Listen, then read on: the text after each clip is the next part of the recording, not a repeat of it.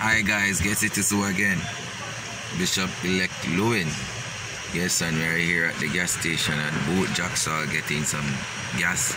But I have an interesting topic that I want to talk about today. So that's Lady Lewin, Malachi, Daniel, Dan, say hi.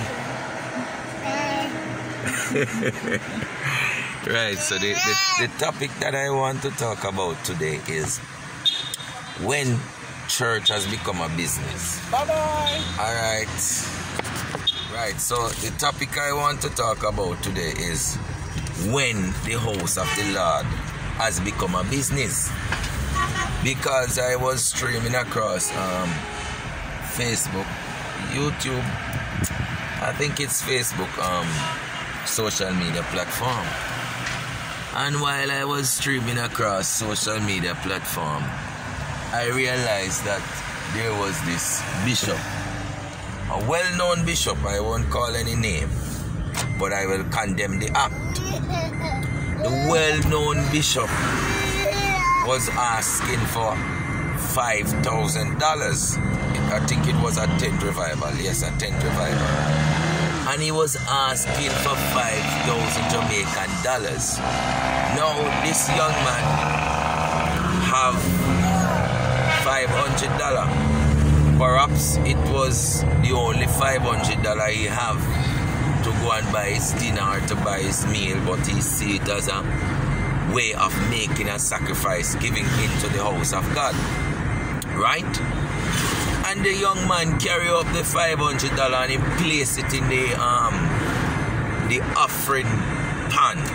And when the young man placed that $500 in the offering bucket, the pastor or the bishop is so rude and out of order and so ill-mannered. Yes, yet I use a word to allow them to know that I can call word of their caliber also.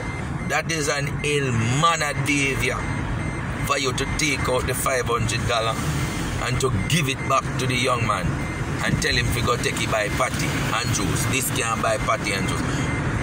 What I am saying is, you'd rather for that young man to go and thief, to go and commit an act that is not according to the will of God, and then carry the money and place it in the house of the Lord, which would become a sacrament. And for those that don't know the meaning of sacrament, would become unholy, because it would be a money which he received in a irrevocable manner that is not pleasing according to the will of God. Yes, according to Bible, according to scripture, the scripture allows us to know that 1/10 of our earning belongs to the house of God.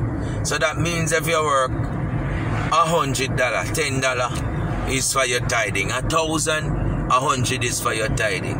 If you work 100,000, 10,000 out of it. If it's $1 million, you will throw 100,000 for your tithing. So 1/10%, according to Bible, according to scripture, belongs to the house of God. But you do not have the right to determine the amount that the individual give, because I have to speak about it because I realize it's becoming dominant in the house of God. So that means if you don't have 10,000 or 20,000, then nobody now pray for you, because then start create money line. And you have to join up with your money, right? Before you get prayer. Now, according to scripture, the scripture has allowed us to know that the gospel is not for sale. Freely you receive, freely you give. Me never see Jesus Christ of Nazareth. I read in the scripture where he was walking around, and for him to allow the crippled man walk, this mother or the father or the family would have to put the money together and pay him, and then he make them walk. Or the blind man to see, or the deaf to hear, or the dumb to talk. You name it. it was for free. So I want to know. I am the old type of generation pastor, you know.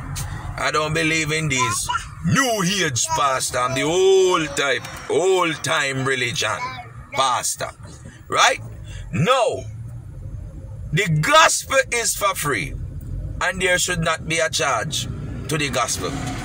But what I realize is that some of these so-called ministers, which the Bible have warned us about, that in the last days a lot of false prophets shall arise in the land and deceive many, right?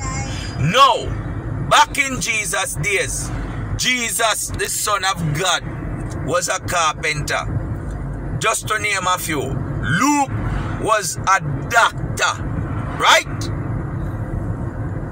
Okay? Peter was a fisherman. No, bishop, apostle, pastor, minister. What is your occupation? You take the house of God and allow it to become a business. No, that's why Jesus have to beat them out of his house, you know. The scripture, I'm talking on a scripture-based point this morning.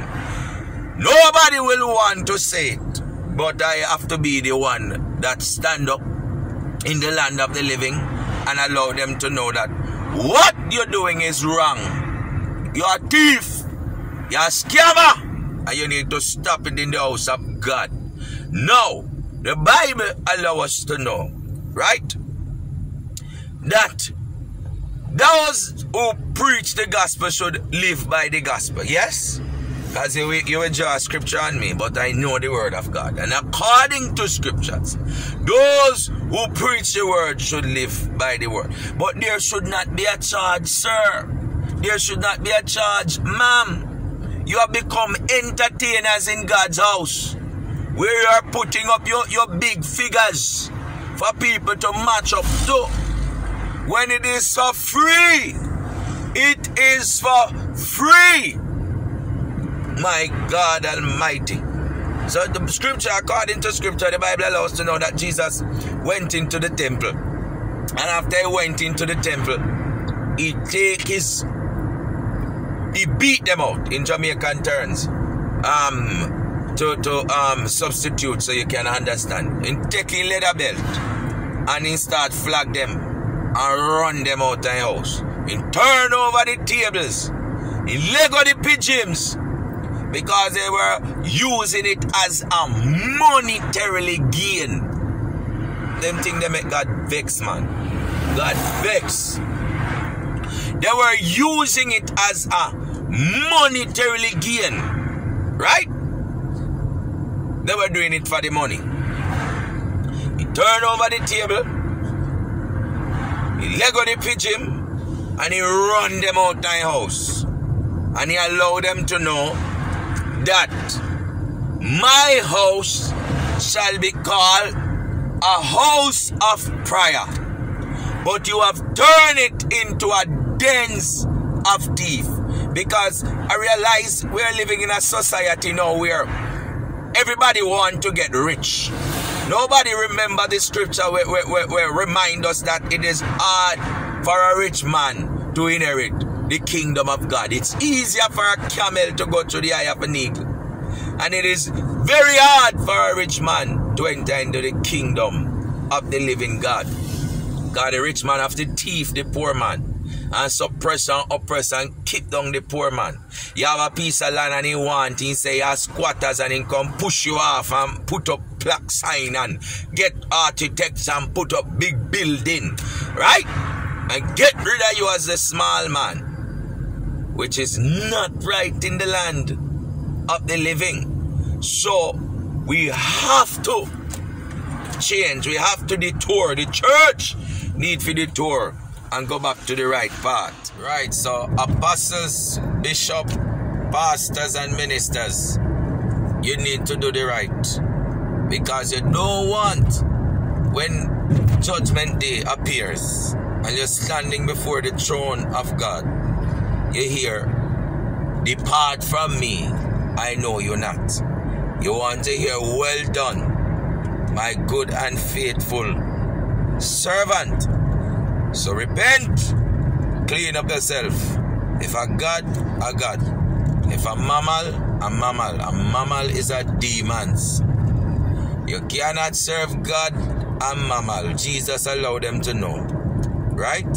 You're going to love one and you're going to hate one. And the word of God also allows us to know that if the love of the world is in you, then the love of God my Father is not in you. You can't love the world and love God. So you have to make up your mind. If a God, as I said before, a God, and if I world, I world. If I God, a God, and if I devil, I devil. I'm out.